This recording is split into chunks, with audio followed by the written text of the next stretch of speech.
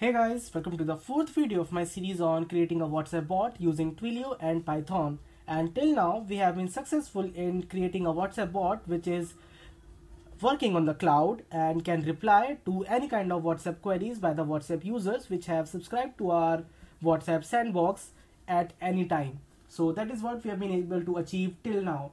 But right now we know that our WhatsApp bot that we have created is quite dumb. It is just an echo bot which can just echo whatever the WhatsApp user is saying to us. So it is just replying back with the same message to the user, which is just a dumb bot. So what we need is that we need to provide it some intelligence. And how do we provide that intelligence is by making it a conversational bot. So for making a conversational bot, we need to use a conversational engine. So what is a conversational engine? A conversational engine is kind of a program which can be trained to give replies for specific queries in specific contexts. So that is what a conversational engine is. And in order to make conversational engines, we will be using a very nice web service which is called Dialogflow, which is actually being developed by Google itself. So Dialogflow is what we are going to use in this video to make our WhatsApp bot conversational. So without any delay, let's get started. Okay, so in order to create a conversational WhatsApp bot, what we need to do is that we need to first of all create a conversational agent on dialogflow.com, and then we have to integrate that agent with our Flask application. So in this way, we'll be able to create a conversational WhatsApp bot. So the first step that we need to do is that we have to log in into the Dialogflow console. So this is how the dialogflow.com looks like, and you can click on go to console, and then you will be able to see your console. So this is how my console looks like right now. So now the first step is to create a new agent. So you can always create a new agent by clicking on here, create a new agent. Okay, but one thing is that you can also create a new agent through some pre-built agents. So there are some pre-built agents which have been already trained for some specific purposes. So instead of training a new agent in this video, I'm just gonna show you how you can use a pre-built agent. So I'm going to use a pre-built agent which can, let's say, tell jokes. So I'm just going to use this one. So I'm just going to import this agent, and I will have to link it to one of my Google projects. So you can create a new one, or you can just link it to any one of that you want to link it to. And then I will just click OK. And now my agent is getting ready. So yes, so the agent joke was successfully imported to my account. And now I will click on proceed to agent. So this is how the dashboard of a particular, you can say, agent looks like. A Dialogflow agent is just like an application on Dialogflow. Just like you had Heroku application on Heroku, which is running your Flask application. Similarly, on Dialogflow, you have multiple agents. A single agent can be a single conversational entity. And right now I have jokes-1. This is the name of my conversational agent. Now the thing is that let us try it out. It has been trained a bit, so let us try it out how it responds. So let me just say hello. So let us see what we get. It is saying, hello, I have got some jokes for you. Would you like to hear one? So yeah, that's a nice response because that is quite conversational. So now let me just try tell me a joke. So let's try it out now. So yeah, so look at that. It is now giving me a joke. So now I can just pass on this joke on WhatsApp to the WhatsApp user, right? So in this way, we are able to use this agent, which is actually pre-built already. So we are just gonna learn how to integrate it now, okay? So in order to integrate it, what we need to do is that the first step is to open the service account of your project in the Google Cloud Console, okay? So the first step is that you will need to go to the settings of your agent by clicking on this particular button. And then you will have to click on service account. So let me just click on it. And now it is now going to open my service account on Google Cloud Platform. So basically, I want to be able to use my Dialogflow agent through some Python code. So for that, I will need to provide some authentication. So I'm just going to see how can I authenticate my Dialogflow agent through some Python program. So this is what we're going to see here. So this is the Google Cloud Platform console. And these are the service accounts right now related with my current Dialogflow agent. So I'm going to create a new service account which I'll be using for authentication. So service account name, let us say it as test, or let me just call it jokes. we can call it anything. So let me just call it jokes or anything. And service account description, just a for Python programs, anything you can give. And then we can just click on create. So this is my service account details. Select a role. What role do you want to give to this particular service account? So you can just make it an owner. It will give you full access to all the resources, or depending upon your needs, you can select a more restricted one. And then continue. And now my service account is getting generated, and yeah, so grant users access to this service account. So service account users role. So these things are optional, so we can just leave them. But what is important right now is that we need to create a key. So a key is just like a kind of a password, or let's say a file which can be used for authentication. So we are gonna download our key in JSON format. So I'm just gonna click on create. So what will happen now is that this is the name of my key. So a key got created for me, and now I'm gonna click on close. So this key, this JSON file contains the key which I will be using for authentication while I want to use the Dialogflow agent through my Python program. So that is what we have done. So yeah, so that is done. And now what are we gonna do next? So in my WhatsApp bot tutorial that I have here, I have already saved my key here. So I've already saved my key. So what I'm gonna do is that I'm just gonna use it. So let us see how to use it. So the first step is that you will need to install the Python client for Dialogflow. So the Python client for Dialogflow needs to be installed first. So what you can do is that you can simply open your terminal and simply type a pip command, which is to install Dialogflow. Pip install Dialogflow. So this will install Dialogflow for you. So I already installed it. So once it is done for you, so we can move on to the next step. So now the next step is that we have to first of all specify or create a new environment variable called Google application credentials, which is the path to your let's say, which is a path to your authentication key, the JSON file. So right now the notebook in which I want to try it out is for making a conversational bot. So it is in this folder right now. So in the same folder I have this particular key. So I have just specified it like this here. Okay, so this will just set it. And other than that, I am gonna import Dialogflow_version2 as Dialogflow, and then I'm gonna create a session client. I'm gonna set my project ID. So how do we get the project ID? So in order to get the project ID, you can just copy this project ID from here, right? So this is your project ID.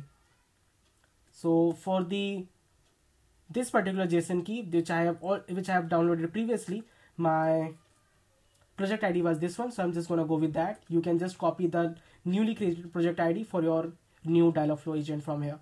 In the settings, you can go to project ID. So yeah, so once that is done, now here is the utility function which can detect intent from text. So this is a function which will take any text. It will take a session ID and the default language I have set as English, and then it will just call the Dialogflow agent APIs. It will generate a response for your query and it will return the result. So this is as simple as that.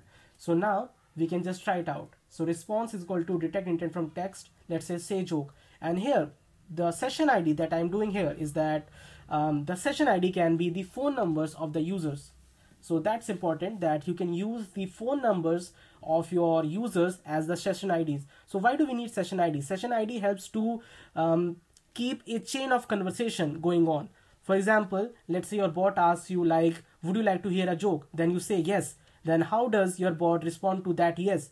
So that is the context that we need to maintain. So for that, maintaining that context, we need session IDs. So that's why you can just keep, let's say, the phone number of a user as its session ID. So right now I'm just putting anything as a session ID and I'm running it. So this is the response that I got. So response.fulfillment text will give me the response. So the only substitute for good manners is fast reflexes. So this is a response to, let's say joke. So if you say joke, then this is how the bot will reply. And you can also get the display name of the intent. Intent is the intent which was selected for responding to a particular query. So there can be multiple intents that are available. For example, jokes.get is an intent which gets triggered when the user tries to say something like tell me a joke, say a joke, anything like that. Similarly, there are welcome intent which are triggered when someone tries to say hi, hello, all kind of things. So all these things are covered in Dialogflow. So we get that yes, jokes.get is the intent, and with what confidence was that intent detected, you can get that as well. So it is 100%, 1.0. So yeah, so this was all about how can you implement a Dialogflow agent, how can you integrate a Dialogflow agent in your Python program. And now it's time that we put it all into our Flask application. So let's see what we can do now. So the first thing that we have to do is that in the Flask application, you will have to put your key like this, and then you will have to create a new file in your project folder, which I am just saving as utils.py. And now in the utils.py, what are we gonna do? In the utils.py, I'm gonna paste all this code. So this is a function for detecting intent from text. What else? We have the response. So all this response thing, I'm gonna put it in a utility function which I'm gonna call fetch reply. So fetch reply is a function which takes query and the session ID, and this is the function which we'll be calling. So what will this function do? It will take any query and the response will be available for query and the session ID. And another thing that we're gonna do is that we will be returning the response.fulfillment text. So response.fulfillment text is the response to the query in the text form. So yeah, so that is all about it. So in this way, we have just created a utility file, and then here we can just do from utils, we can import fetch reply. So this is a function that we need, and fetch reply has been done. So here, where we are just setting a message for our reply, what we'll be doing is fetch reply, or let me just make it more clearer. Let's say we also want to get the phone number of the user. So the phone number is available at request.form.get. It's FROM, capital FROM. So the data that you get from the user, the request.form gives you all the post data that we are getting that contains many key value pairs. One of them is body, which is the message that you received. From is the phone number of the person from which you received the message, and so on. So what will be my reply? Reply will be fetch reply for the message for a given phone number. That's it. So this is my reply. So once that is done, I can just set it as my message for my response. And yeah, that's all about it. So in this way, we have just set everything. Everything is ready now, and we are ready to test it. So now let us test it. So for testing, what I'm going to do is I'm just going to, let me just check the status right now. So I've just modified app.py. I have added these files. One more thing that I need to do is that I need to install Dialogflow in my, virtual environment as well. So in the previous, when I show you previously how to install Dialogflow, that was on my global environment. Right now I am in my virtual environment. There as well I will be installing Dialogflow so that I can use it there as well. So pip install Dialogflow doing here, and then I will have to regenerate my requirements.txt because it contains a new requirement now. So I will have to do that as well. So what I will be doing is pip freeze requirements.txt, and that is done. Let us check out requirements.txt. So in the requirements.txt, we have Dialogflow as well. Here it is. Here is the Dialogflow.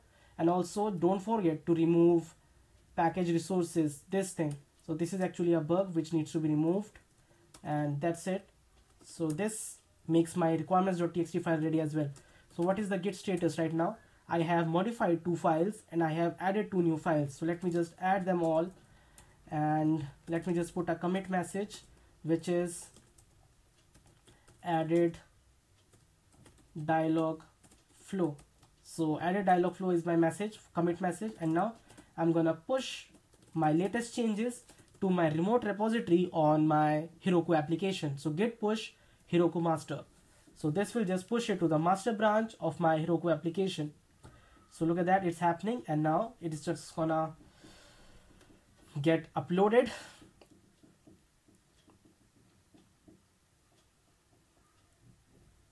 And it is now getting compressed. So in just a few moments time, it will be live. So now I think we can try it out. So let us just first of all check that everything is working fine. If we are able to just do wbot99.herokuapp.com. So first of all, wbot99.herokuapp.com. So that is giving hello world, which means that everything is working fine. So now let me just send a message to my WhatsApp bot. So let me send a message. Let's say, tell me a joke. So let's see if we get a reply or not. And also in the meantime, let me open my Heroku logs as well so that I can check it out, what's happening behind the scenes. We got a reply, by the way. So let me just do Heroku logs. So we got the reply, by the way, which is here. So if swimming is so good for your figure, how do you explain whales? Okay. Yeah. So it is just going to do well. If I just say hello, let's see what happens. It will just reply something like, hi there, want to hear a joke, something like that, maybe. It's a bit slow. We know it's a bit slow because there is a long chain. The message has first to go to the WhatsApp server, then go to Twilio, then from Twilio to the sandbox, and then to my Heroku application. And then it has to travel back because I have to give the reply as well. So Heroku application to the sandbox, to Twilio, to WhatsApp server, and then finally to me. So yeah, it's a bit slow. We know that. So yeah, we got that. Greetings, would you like to hear a joke? So yeah, it's working fine. So yes, I will like to hear a joke. So let's see how it works. So it might take a bit of time, but it works. Yeah. So that's all about creating a conversational bot. So let me remove it. So yeah, so it is working fine. I'm just saying yes and it is giving me a joke. So that's fine. It's working pretty fine. So in this way, we have made a nice conversational bot, a nice conversational WhatsApp bot. And I hope you enjoyed the process of making this particular WhatsApp bot. And if you still have any doubts, you can put them in the comment section below. And if you liked this series, then don't forget to give a like on this video and share it with all your friends and subscribe to my channel. And that's it from this video. Thanks for watching.